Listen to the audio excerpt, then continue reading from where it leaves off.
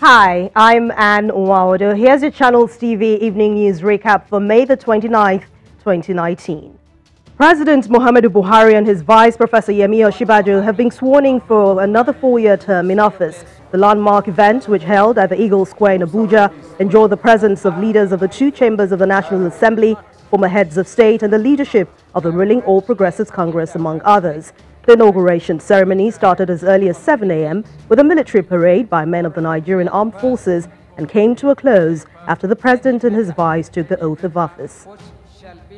Staying with inauguration ceremonies, 29 state governors were sworn in today across the nation in line with the provisions of the Constitution. While some of the governors were sworn in for a second term, there were quite a few others who got sworn in for their first tenure in office.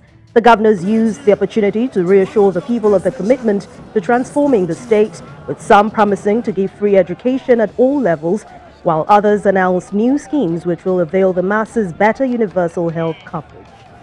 Away from the inauguration, human rights lawyer Femi Falana says there will be another Occupy Nigeria if the government fails to end the killings in the country. The senior advocate of Nigeria and some human rights activists gathered at the Gani Fawami Freedom Park in Lagos, asking the government to end kidnappings and other human rights violations.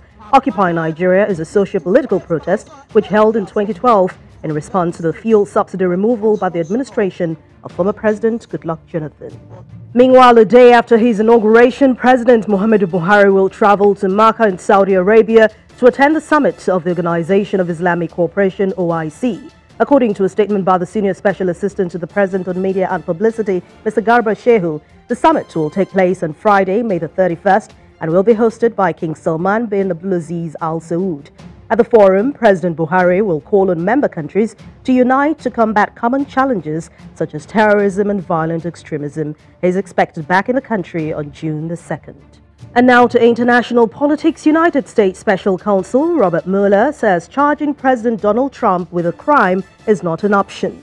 Mr. Mueller, who made the statement in his first comments on the Russian inquiry, insists that his reports did not exonerate the president. He adds that legal guidelines prevent the indictment of a sitting president. And that's the evening news recap. Don't forget to join us tomorrow for fresh updates. Thank you so much for watching. I'm Anne Nwawado.